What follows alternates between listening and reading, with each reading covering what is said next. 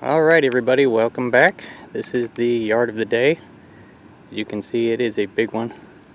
It's about an acre and a half, something like that. Hard to tell because it's a triangle, wedge-shaped lot. But it is mostly bahia, as you can see from those seed whips somewhere. And but it also has a variety of different grasses in there, including that horrible weed grass you see over there. That stuff right there. We haven't quite been able to identify that yet, but I'll explain that more when I walk over there. But this is going to be a fun day because I have got brand new blades, and I'll show you them right here. I've got the genuine Skag Bourbon blades, and you can see they're a straight up blade, not a mulching blade, designed to get the grass in, get it cut, and get it out of the deck really fast. Let me swing this around. The represented by the MB number there, Bourbon. And it's basically just a really hard type of steel that lasts longer, stays sharper longer. But them being genuine Skag blades, they're designed specifically for this deck. And I have had them before, as I have explained before, and man, they really cut well. Now the reason why I put these on there is because the Great Dane's coming back soon. And the Great Dane is going to be doing all of the nicer yards up in the front of the neighborhood. And the cheetah here is going to be doing nothing but big fields, cow pastures, and giant acreage properties like this. And it really doesn't call for a mulching blade. It calls for a get it cut as fast as you can blade. And so that's why I did that. So, by the way, Great Dane is in the shop getting a governor. And they called it, said it's ready, so I'll be getting it soon. And so the next vlog will probably be with Great Dane. Anyway, let me walk over there so I can show you this grass. Okay, here we are. Let me get a close-up shot of this stuff. Now this stuff, no matter what you do, will not cut clean. You'll see I've got, I've just proven that I have literally brand new blades, and I will show close-up afterwards showing that I'm not getting a clean cut, because this stuff, you mow this, you got to mow it all one direction. So you mow a row. If you're doing a big square, you kind of just stay to the outside of the square and mow out. But in this situation, I mow one direction, then I come back, and then I mow one direction, and I come back. And that's what you'll see me doing. And so that explains what's happening there. Because if you go back and forth in the stripe, hey, look, there's a customer right there. I have permission to film this one, by the way. Let me go talk to him. I'll be right back. Okay, so yeah, this is a good customer to talk to. Really enjoy talking to this one. When you're out here in the country, like since I've been here, another car has not driven by. And all the folks out here, real friendly, casual, laid back. And so, you can relax when you're mowing out here.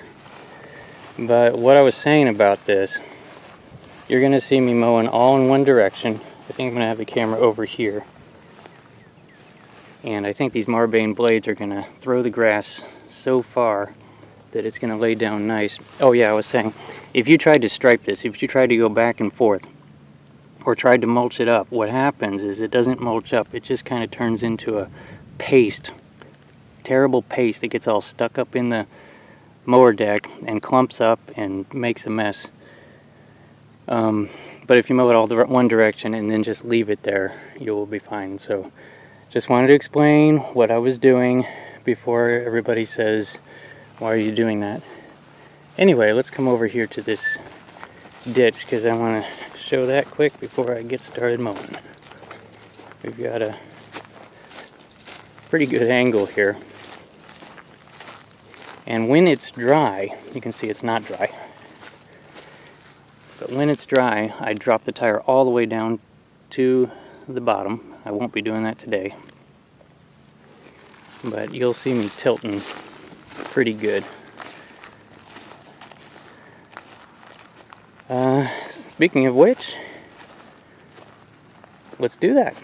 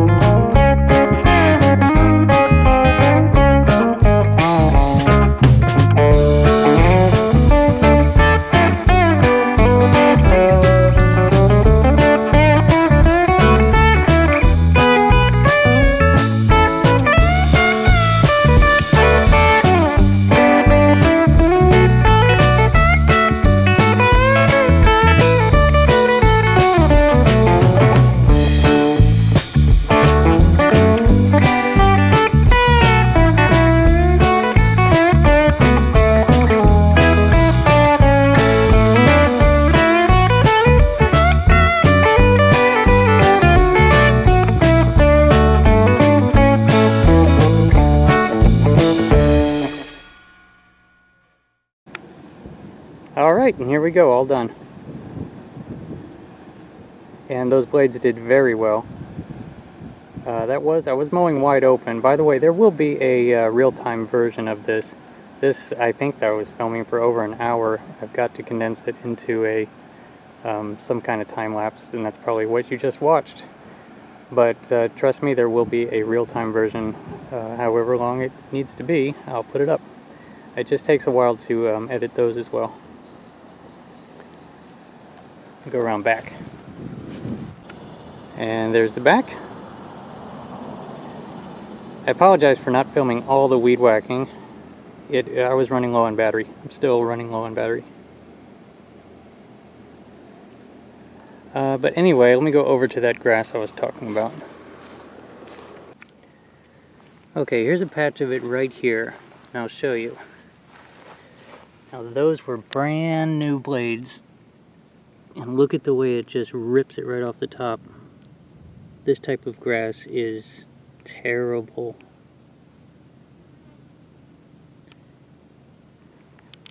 But those blades did help quite a bit, making it lay down nice. And all that thatch will be gone by tomorrow. We've got the storm is starting to roll in, and that kind of beats it all down and makes it all disappear.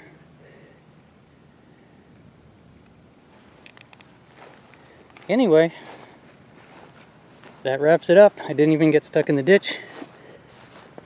Appreciate you all watching. Stay tuned for the real-time version of this one.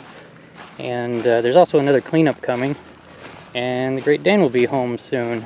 So, you know, stay tuned. Later, guys.